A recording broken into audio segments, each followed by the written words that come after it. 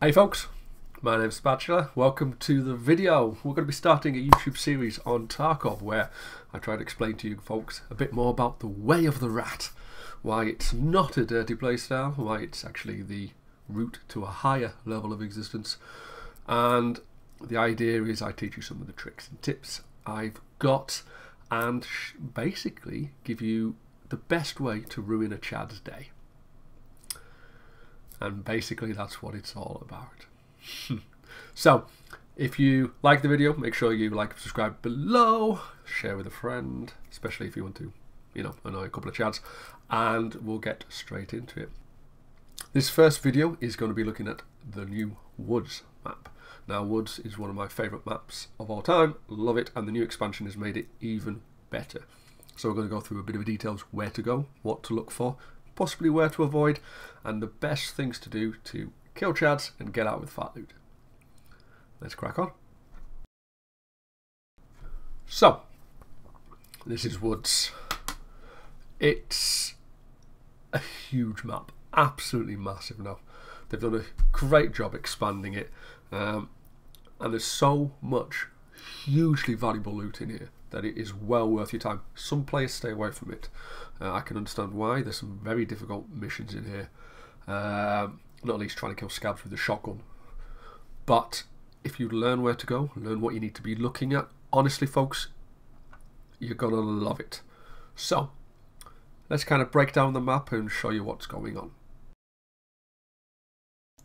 So, if we keep looking at the map, the thing you need to be aware of is prior to the current wipe, that was the map. This pink section down here, everything above it is new. So I mean, this on itself is still quite big. It's quite a big map. Lots of open spaces around here, lots of wooded areas, and you get Sturman and his guards kind of loitering in this area in the middle, who are very, very tough to beat if you don't know what you're doing. But the Rat Way kind of leans towards helping you with that. So we're going to break the map into two. We're going to go through the starting area first, the new area second, and then we'll see where we go. So, this is the original area. Now I've kind of zoomed in a bit, so it's not quite right because we've lost a bit of ZB14 and Scav halves, but don't worry too much about that. I can explain that in a minute. And it is, even this area is a brilliant map. Now, a few things you want to be aware of. You have this little building here, this vehicle here, and you can just make it out, there's a vehicle there at checkpoint. Now, Violet Key spawns there. I was on Tarkov last night and I checked at time of filming, it was about 5 to 9 million a pop. You got about 1 in 20 chance of it spawning, and then you kind of need to get there before everyone else. Now the fact they've expanded the map helps you massively here, but it's something you want to be aware of. Now, for me, I will, depending on where I spawn, and I do a lot of scav runs on here, my route is basically there. There's an assessment at this point, and then you either cut through here to that's like one of the cultist sites, and then out, and then you loop round to extract. Or if everything's looking peachy, you run in, check the vehicle through, and then back round. And that's a really, really high profit route. Medium risk, you need to be quick. You want to get to these buildings before other people do, because that's where you're going to find the keycard. But it's so worth doing, folks. On average, I was getting 200 to 300k per scav run, and every so often you get a high value item. And then, as you say, I found 3 purple keycards last wipe on this, and one netted me 6, one netted me 9, and the other one netted me 9.5 million just from scav runs. Very, very good. This is a little concrete hut. I'll put a picture of it up now. And you want to be looking on the desk for the keycard. It can sometimes be a little bit tricky to see because of the lamp, but that's where you want to be looking. The vehicle here You're looking in the boot on the right hand side. Put a picture up now. And it's pretty exposed. So that's what I say. When you get to this point here, you want to be assessing whether you cut through or you take the slightly safer route back out. Cultist site, there's always stuff in the cultist circle and the coat by the tree. Always worth a look. And then checkpoint here.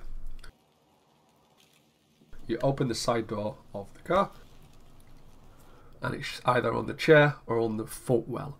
I've never seen it there, if I'm honest. I've only seen it in the car here and on the desk there. But it's well worth a look. There's also a med bag in the boot. And then you're on your way out. Brilliant route, make you lots of money. You have also got a number of filing cabinets in here and in this building here, so have a look through there, and then there you go.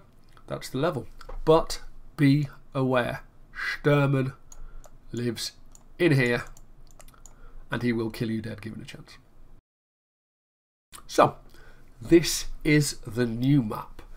So you can kind of see the mountain stash as your reference point, and we have the old sawmill village, Rubel extract, the abandoned partially sunken town where cultists like to live, Scav bunker, and then you've got the USEC camp and a few other little things around there. Now you'll notice there's not a lot in here, especially this middle area here. You've got the sunken town, but it's a lot of open space. Now when you start the game, and if you're not familiar with the map, if you don't have a compass, you're going to get lost around here quite a lot. I did. Yeah, we just gloss over that. But this map, and I'll put a link to this map below in the information, shows you what you're looking for. You can see the mountain, and that's how you orientate. So, for me, as a rat, you just want to be living here. Village. Depends which side of the map you spawn on, obviously, but there is so much loot in here. Honestly, folks, specifically, I want to point out this building here in that compound, because I have found a GPU on the floor in the kitchen next to the cardboard box. Picture up now. GPU in a house on the floor. It's a world spawn. You want to be looking there. And then the other really nice thing about that is you've got an extract right at the top here. So you mooch around there. There's plenty of buildings, plenty of loot. And then if you want, you can go straight out to extract. I tend to do both of these, depending on if I'm on this side of the map, and I'll hop in between the two. Works really well, and again, I'm making upwards of 300-400k a run doing this. Now, if you start on the other side of the map, the western side of the map, you have the USEC camp, which is worth a look, but beware, there are mines all around this. Okay, all around here are mines. Now, the minefields are different. There aren't physical mines you can step on. It's just a chance of explosion in an area. So you can't like send your teammates through first to clear the map and then walk through quite happily. Your only route into this area that is safe is from the road, which kind of makes sense. So orientate yourself on the power lines, get up and straight in. Quite a lot of reasonable loot in there. Same with this section, just follow it across. I don't think there's mines on this side, but I can't confirm. Scav bunker, if you're bored, go have a look. I've not found any major loot there, but there's a couple of weapons boxes. If you're trying to fill up your backpack, it's worth a go. And if I'm honest, the Scav bridge extract I've never used. But as a Scav, give it a pop. Now, in the middle, we've got abandoned town. I'm yet to find any really good loot in there. And the main thing is cultists live here at night a lot. One of the places they live. They also live on top of the mountain and further down, obviously, by the cultist site. Be careful. They hide in bushes. They whisper at you and they attack as a pack. And they'll just charge at you. It's a little bit scary, but I'm sure you'll be fine. And that's the top of the map. Really, really good fun. Absolutely love it. One final thing to point out though is you've got little gullies around here. So if you are approaching village, and again it's such a high value area, lots of people go there. So if you're playing rat, slow and steady, okay? I tend to favour this side of the village and come in from here, okay? If you're coming down from the top, you've got a nice bit of overwatch down the street, but otherwise come through and check in, because if anything happens you can bug back out into the gullies, relocate and flank very, very quickly. It works really well. Similarly on this side, it's like a hill down to the water, so if you get into trouble you can pop out, run round quickly and then get the flank. Definitely worth doing. But just be careful, alright? Lots of scavs spawn there and lots of PMCs go there and player scavs. The main advantage is the way the sound works in Tarkov. You can hear people walking in a wooden house from halfway across the map where contacts, and that's the top. The last area I want to briefly talk about is this side of the map. Now you'll remember I was kind of drawing the map before and it kind of looked a bit like that, and then it kind of went a bit like that. This is the old map, this is the new map. So that's just said B14, don't worry about that, that's not a building there. Now there's not a huge amount they've added here, okay?